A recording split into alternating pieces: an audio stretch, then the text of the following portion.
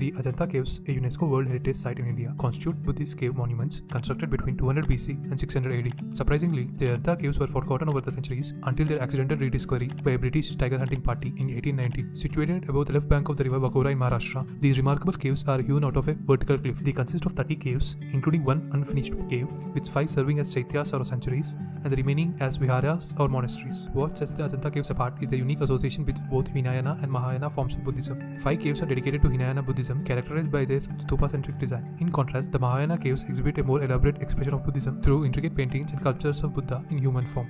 The Ajanta Caves are celebrated for their remarkable paintings and sculptures depicting various Jataka stories which narrate the past lives of Lord Buddha. One of the famous paintings is the Bodhisattva Padmapani located in Cave 1. Have you had the opportunity to visit the Ajanta Caves? What was your experience? Share your thoughts in the comment section, and also let us know what topic you would like to see in our next video. Please like, share and subscribe to StoryPetika.